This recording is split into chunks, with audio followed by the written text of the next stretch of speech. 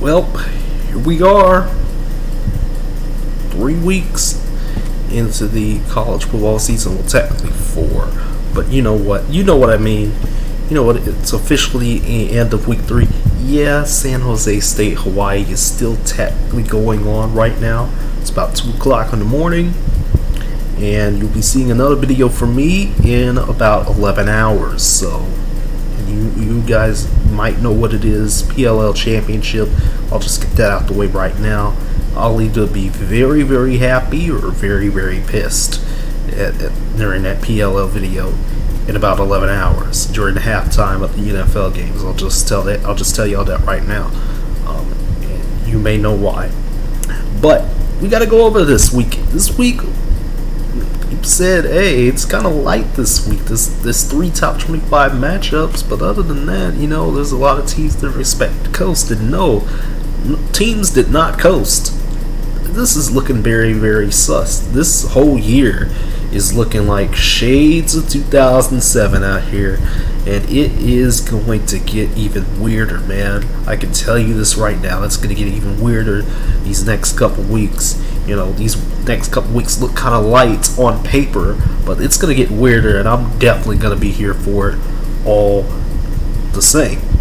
And Alabama, though they did beat Florida by 2 points, you know, Florida missed some kicks and botched a 2-point try, but their run defense, Alabama's run defense showed some holes, and at times it felt like Bryce Young and company couldn't get it done on offense. You know, they had 3 straight touchdowns and they were up 21-3, but once Florida started to stop them a little bit, you know, Alabama just couldn't get anything going. You know, I mean, again, they only had 10 points after that. You know, after those 3 straight TDs, they only had 10 points after that. So there's still some kinks getting worked out for Bama. So we all thought, a lot of people thought, you know, Alabama's going to go through Florida, they're going to beat up Florida, they're going to dominate Florida, but Florida came with a game plan, and it really, really showed. And now there's something that a lot of SEC teams, you know, because there's going to be a lot of good SEC teams, you know, in the West this year, and they are coming for Alabama later down the line, and we're going to have a lot of good matchups coming soon. Because I thought, you know, I think a lot of us thought, hey, maybe Bama will just coast through the season. That may not be the case, man. That may not be the case. But Georgia, Iowa, Texas A&M, Arkansas, Michigan, and Ole Miss, they take care of business. These teams are fine for right now. Georgia has seemed to find themselves. They found themselves in offense a little bit, you know, but they got to do it against better opponents, though. You know, South Carolina and I forgot who UAB. Yeah, South Carolina and UAB don't really move the needle for me. So, you know, got to play better against teams like Clemson. And we'll talk about Clemson in a moment. But Michigan, though. Michigan. 9 straight touchdowns? Okay. 373 rushing yards. Okay, Michigan. Y'all trying to scare me now? My goodness. So that is a recipe for success right there.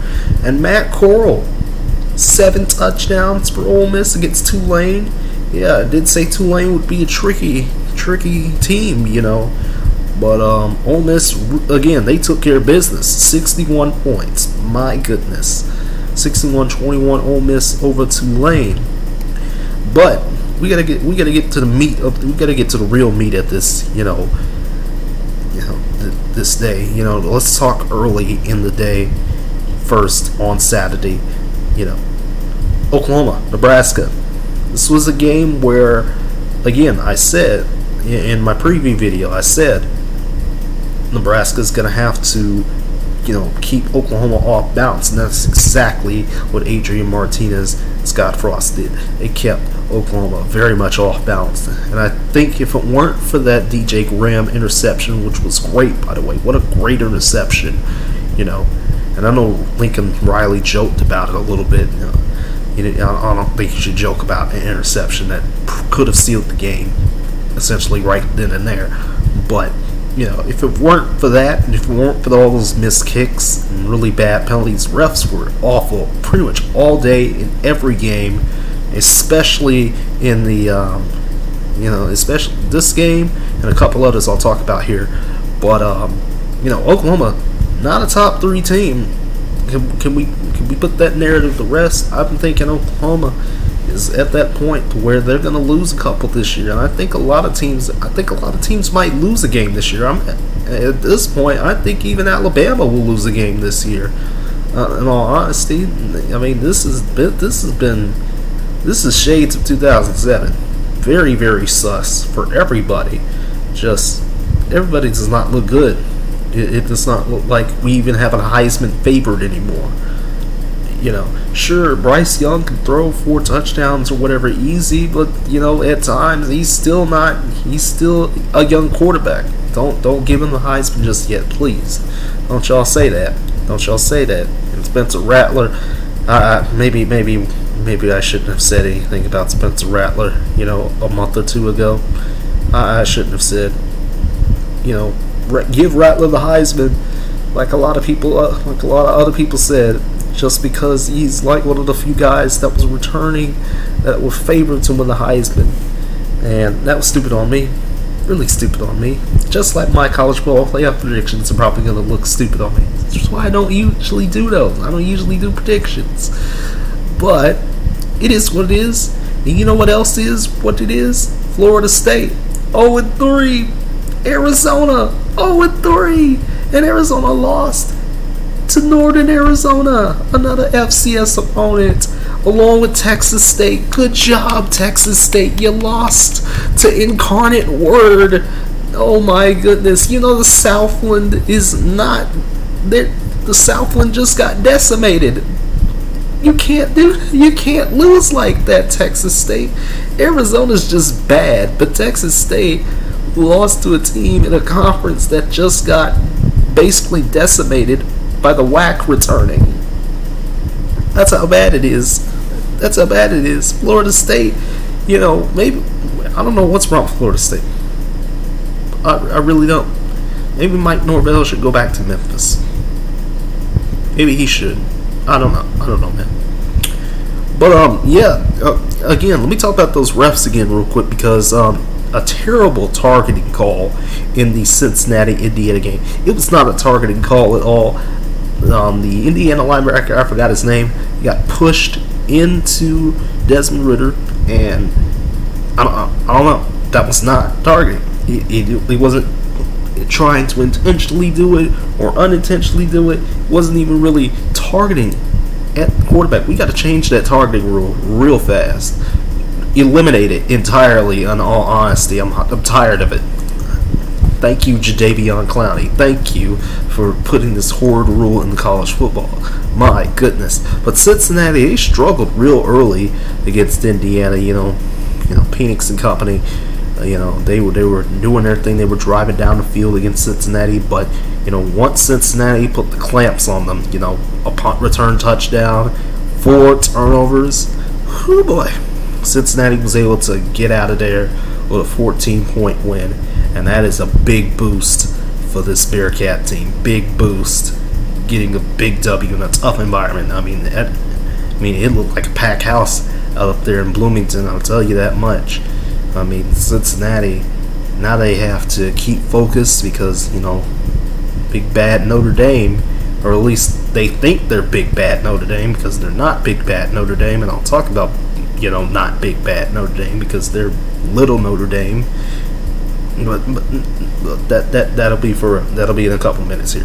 The ACC Coastal. Talk about chaos, real chaos. We're talking Virginia Tech was down 27-7 against West Virginia, and they came back, but they fell short with a bad pass, at their own 4-yard, or rather at West Virginia's 4-yard line at the end of the game. Rather unfortunate there. Miami just gets outclassed by Michigan State. We're talking De'Aaron King was in and out of the game.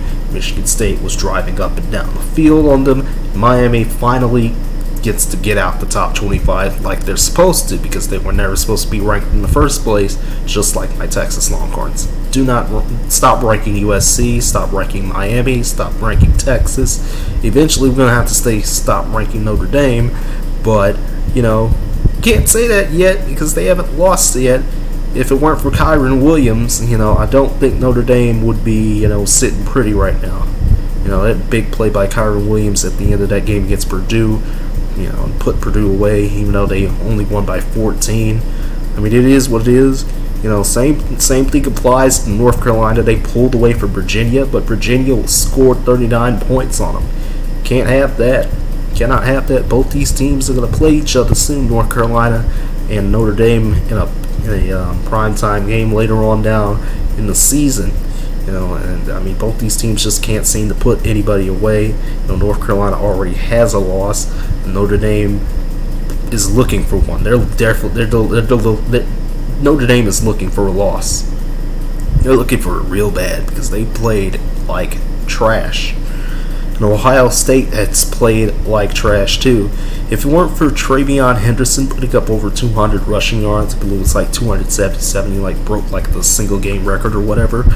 I don't think Ohio State will be sitting pretty with a 21-point victory over Tulsa. In fact, this game probably should have been closer, but Tulsa struggled a little bit,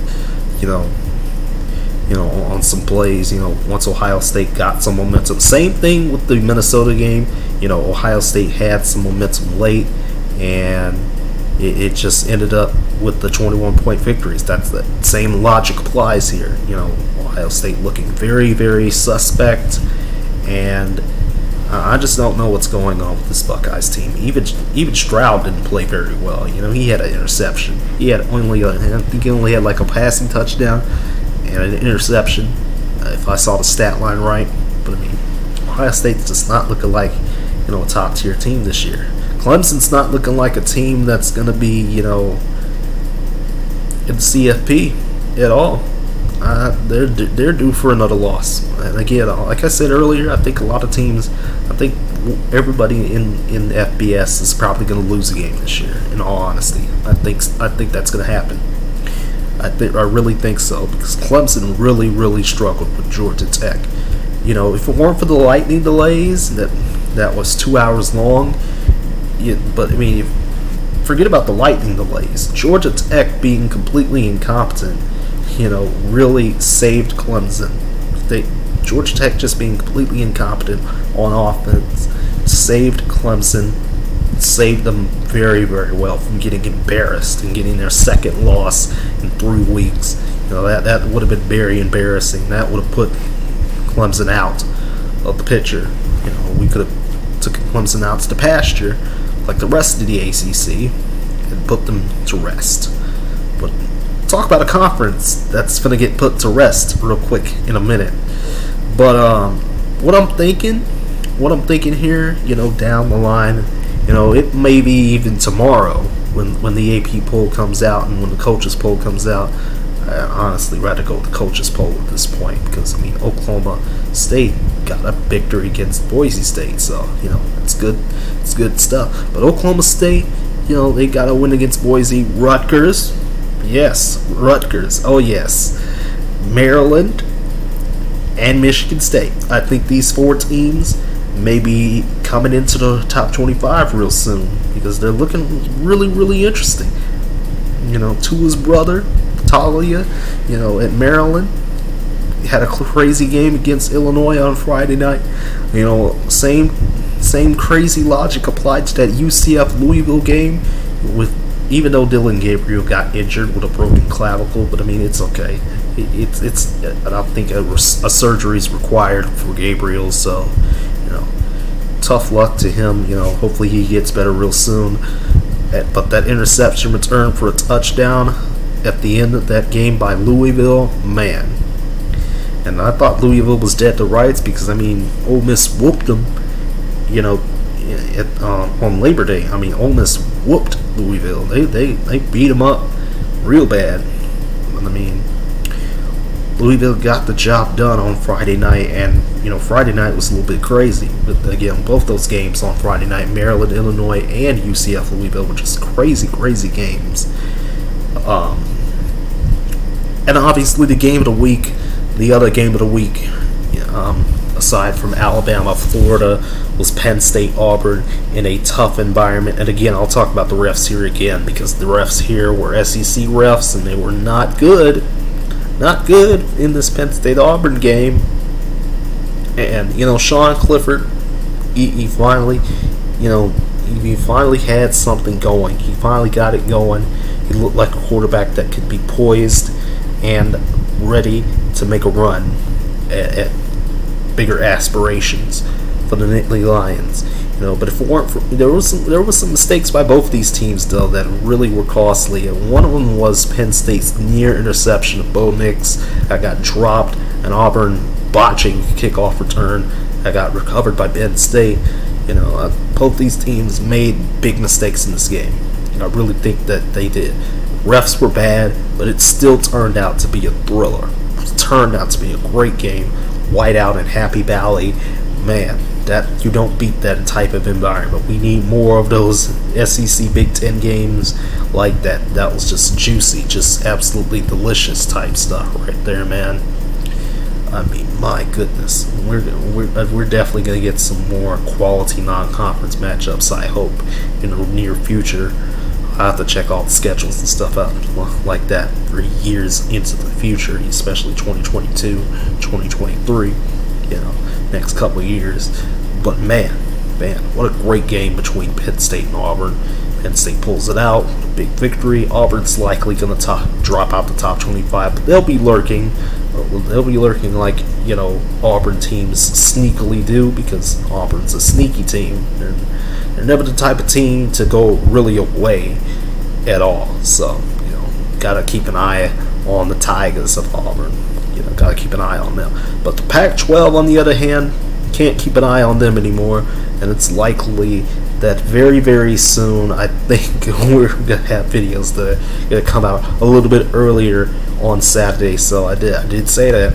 I did say that it was gonna happen very, very soon, and it looked like, you know, UCLA was going to, you know, take care of business against Fresno State for 2 seconds, all of 2 seconds, because that completely threw out the window.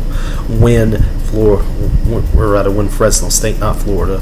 Fresno State, on the other hand, had Jake Haener play like he was winning the national championship out there. I mean, Haener got hurt. It looked like his ribs were broken. It looked like he was out of breath, and he still got a big touchdown drive for Fresno State at the end of that game. I think it was like 75 yards in 40 seconds. My goodness. I mean, UCLA had blasted this man. That man was looking hurt. Haener was looking hurt out there. And I mean, UCLA's defense just wasn't there, because I mean, Haener was throwing darts. He was throwing dots all game long, and UCLA just couldn't stop him. They couldn't stop him. I mean, at one point they were down, what, 23-10? Couldn't stop him. Could not stop Fresno State. And if it weren't for a couple, again, you know, it was the same bad plays that played Fresno State against Oregon, the fumbles, you know, that kept UCLA in it, you know. But I mean, come on, that was a crushing blow for UCLA, and it didn't stop with the Bruins. You know, Arizona already lost again. Like I said, Arizona, you know, just an awful team, you know. And I mean, Arizona State, on the other hand, they were not ready for the environments. Another whiteout against BYU.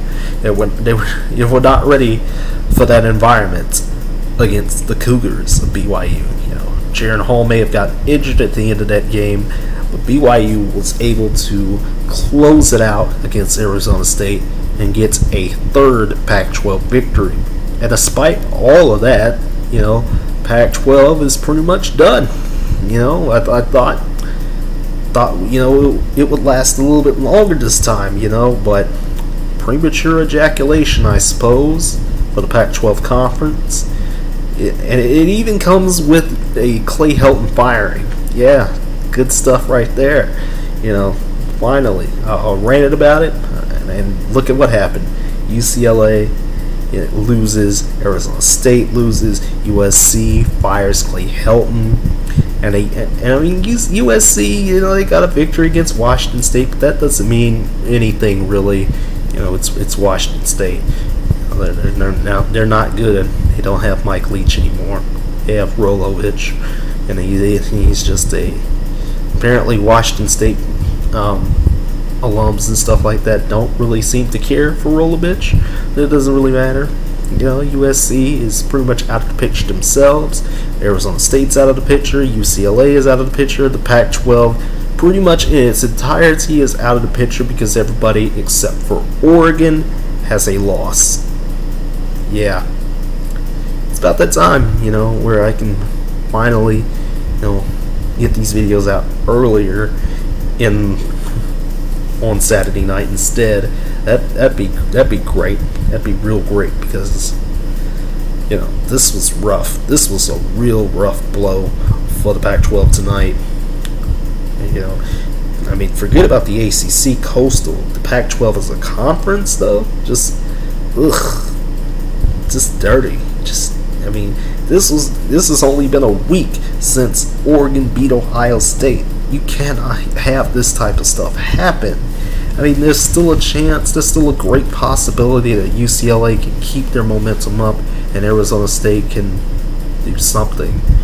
Definitely not commit so many penalties, but, you know, do something better. And USC maybe could, you know, recover, and Washington could get an offense, and Washington State could just get out of their own way. And, I mean, it's just a whole conundrum of things that are completely wrong with the Pac-12 right now. Even got a bunch of Pac-12 After Dark games next week. And I will talk about one of them.